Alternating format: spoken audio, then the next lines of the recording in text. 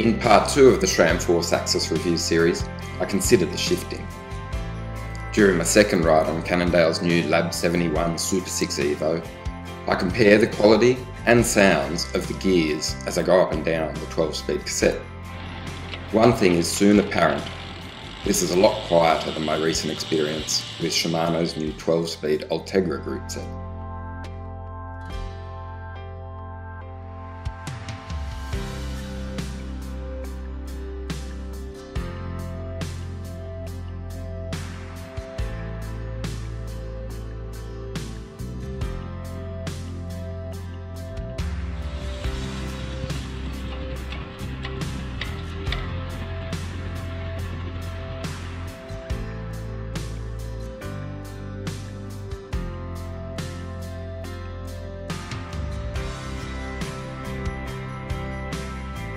This is my second ride. I'm 15k in. It's taken me now until to pull the camera out because I've been going uphill, but now it's time to go downhill.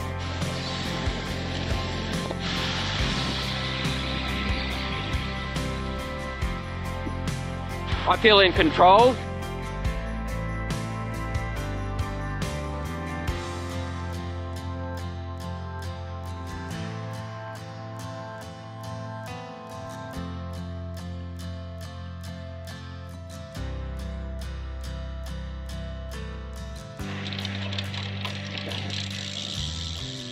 I needed a big stretch of road just to get all those slow-mos and just show what the shifting's like. So I did some where I just pushed the upshift, held it down and just let it go, let it rip up the 12. Doop, doop, doop, doop, doop. And then I did some others where I did like this. You know what I mean? Tap, tap, tap.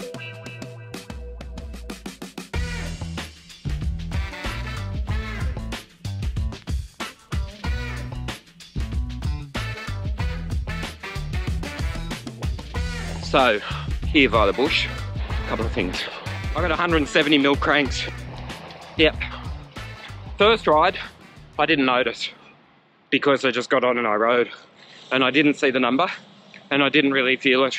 Second ride, after some time in the studio, after having spotted 170, not 172.5 like I'd asked, I was suddenly like, man, this feels awkward. And I was pedaling in squares. I'd also had 4 days off the bike. Not deliberately, just circumstance, weather, family commitments. But a bloody nice bike to ride and I'm back on it, even though it's a little bit damp. But it's not the end of the world. More thoughts when I'm not riding.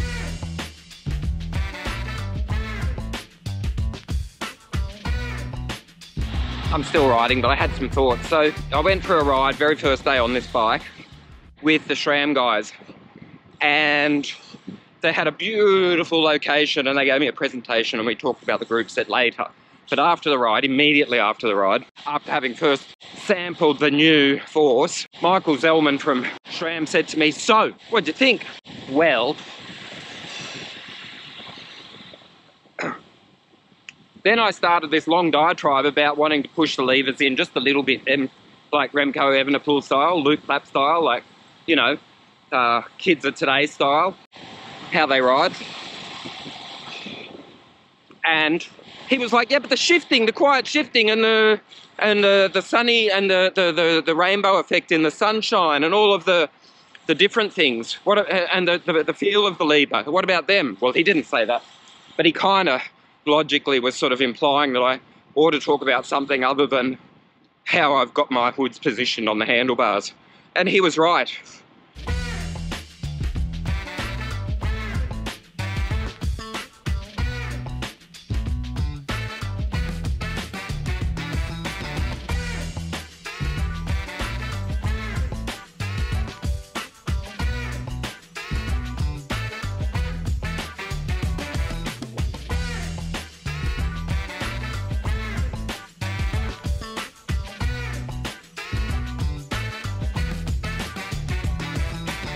So I ought to add that, well, I had too much traffic. Go away, utes. I tried to take a country road so there'd be no traffic. Anyway.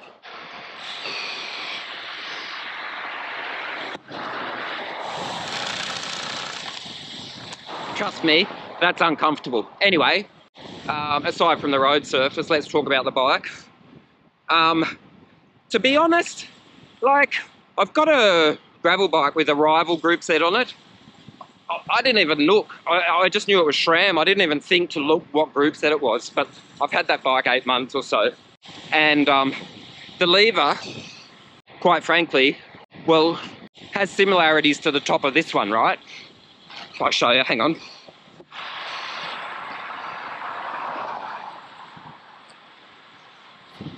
I don't know if you saw that, but the bit that I was pointing to, that flat bit, that's kind of like the rival group set.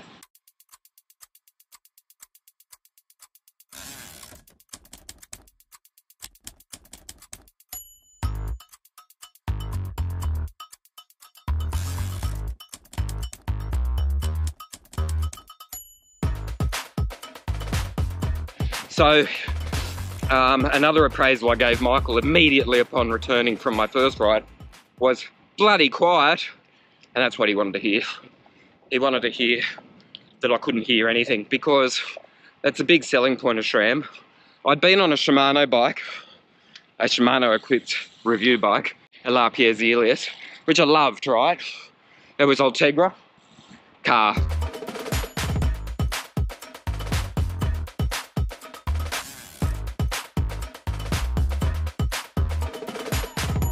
I had the new Ultegra, which is, oh, let's take a guess. Oh, I can't remember. R8100 something. R2 D2, C3PO, something like that. Anyway, the new Ultegra, 12 speed, semi-wireless, whatever that means. Like, it's wired. There's wires, so take it or leave it. There's a few less wires than there were with the previous. You understand, it's Di2, electronic shifting. Anyway, we waxed the chain and we maintained the drive chain. In other words, when it got a bit dry, we re-waxed the chain. Quiet, I thought. And then I got back on my SRAM bike. Aha. Now that was a lot quieter, with oil admittedly, and a well-used original Force AXS ETAP. Yeah, originals, when it was still called ETAP. To the top of this hill, more later. Just put that green paint there, lads. Just spill it there. All right, so this group set of Shimano, yeah, they're pushing it as being quiet, and SRAM's come in with the arms race, with the group set race, with the cola wars, with the group, you know what I'm talking about. Like, you know, it's not Pepsi versus Coke, it's SRAM versus Shimano, with a little like a little play from Italy, from Campagnolo, you know what I'm talking about. 3 group set manufacturers, right? All of them got electronic shifting. One of them got wireless, all of them got 12 speed, and one of them has got a flat top chain, and I reckon bloody quiet shifting, like really quiet. So I'm going to cross the chain now, and then I'm going to pedal with chain in the big ring, I think it's 48, and then chain at the top of the cassette, which I know is a 33. Just to be clear, don't try this at home, kids, all right? Like, I'm doing it because you can. I'm currently down the middle of the cassette. If you can hear that, your hearing is supersonic, because it's basically, no, there's no sound. If you can hear anything, it's just the birds, the road, the tyres on the bitumen, and the wind, and my panting. Anyway, let's try that again. Just listen, middle of the cassette, right? Now, I'm doing it because you can, but you shouldn't, all right? Bit awkward because I'm like pedaling at a cadence of about 140. But listen.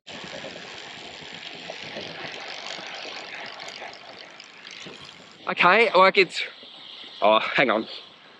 It's kind of, oh, here we go. I was just going to ease off the pace so that I could not pedal at a ridiculous cadence. And there we go, it's a flat and dead snake. Anyway, no cars at last. Anyway.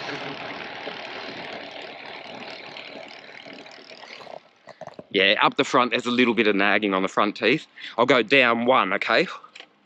Clonk. Oh, that was a bit noisy. Because it's a big jump. It goes from a 28 to a 33, so there's a 5-tooth jump at the very end of that cassette. I'll just go one by one just for the top bit. This is in the 28.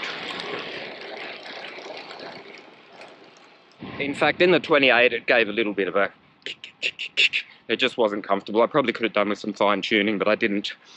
So I'm too busy concentrating on wet roads and traffic and dead snakes. I can't remember the sequence after 28. I think it drops to a 26, and that's where I'm at now. Can you hear it? No, you can't, because it's bloody quiet.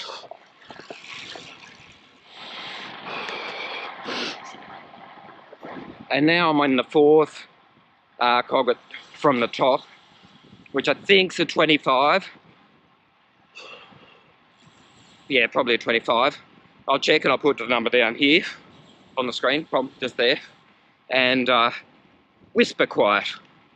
Way quieter than the waxed Shimano 12-speed chain on Ultegra R2D2, whatever the f it's called.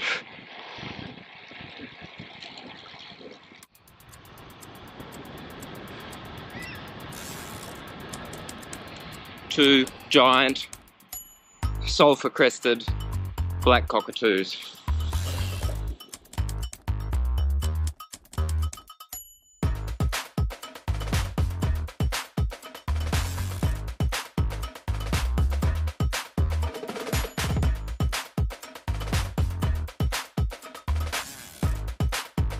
Oh. At long last, the traffic has abated and I can just comfortably shift and have a chat.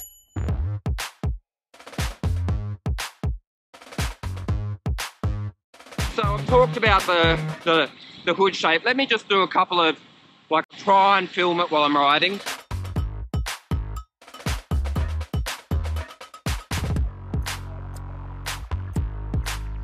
Hopefully I got that, I can't tell, the preview screen's gone. Here.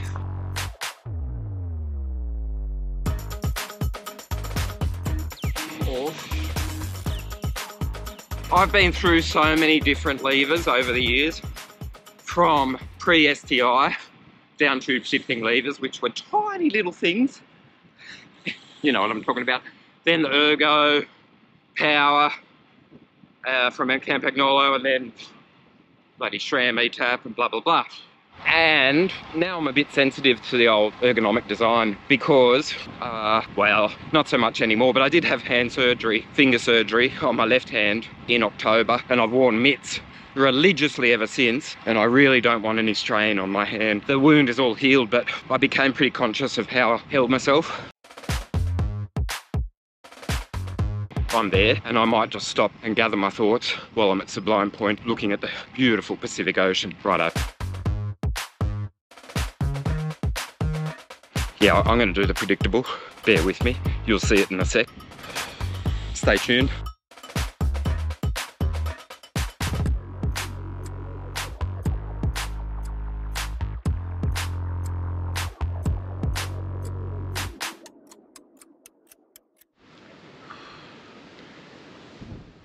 This is weird. I love you and I like you. What's that mean? I won't read any more of those, they're bloody boring.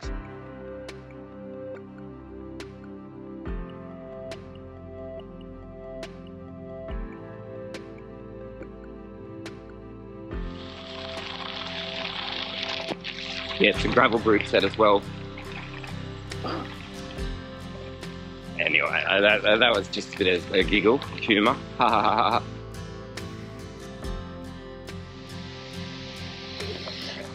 You know me, you know I like black cockatoos, high tides, cycling, nice bikes, bushwalking, waterfalls, my family, and summer. A few other things, but anyway.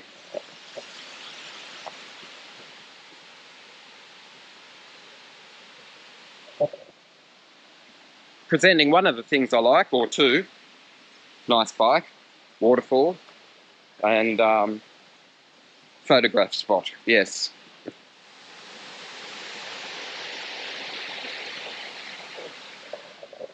I'll pick a safe spot, maybe where there's a platypus or two, and see what I can do.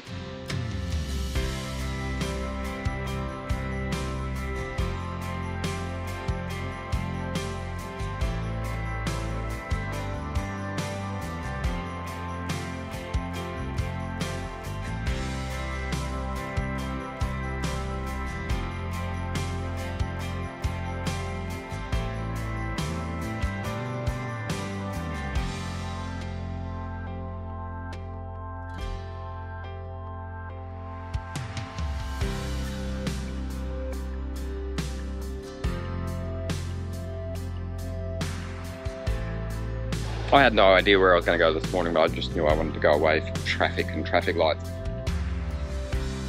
Nice ride, getting used to the bike. Shorter cranks impacted me at the beginning and I did notice it, but it's not the end of the world. The quietness of the shifting, I tried to explain while I was actually shifting. I've done some slow-mos, I've done a whole heap of galleries, and really it's the look and feel of this group set that's going to make a lot of people, you know, change their mind or decide if they're going to upgrade or, you know, renew or whatever it is that they might be doing. Okay, so that's where I am. I came down here a lot in the lead up to September of 2022, but that's all like forgotten. So Stanwell tops and